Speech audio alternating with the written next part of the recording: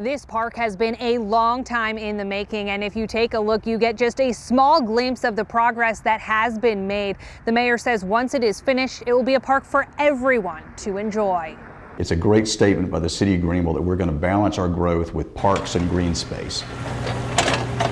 In less than 2 months, the fencing around Unity Park is set to come down. The Southern Side neighborhood for generations sat just on the edge of an area that contained at one time 2 landfills, a city jail, a city parks department, an area that flooded a lot, and the promises were made that one day this area would be cleaned up for the benefit of the neighborhood and the entire city. The city is now fulfilling that promise with the 60-acre park inching closer to completion.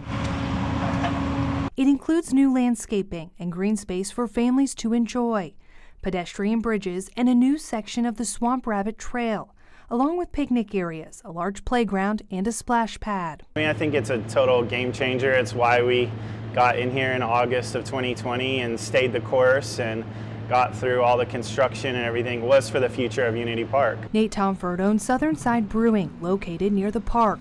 He says he expects to see a boom in business once the new outdoor area officially opens. I think just having the trail fully completed on our side of the river on a continuous straight shot into downtown will be a huge benefit. A benefit for businesses. We're just very grateful and excited to see Unity Park open. And people in the region to enjoy for decades to come. When a park is done well, that's what's so wonderful about it. It's the magical about it, that it brings people together from all walks of life in one place.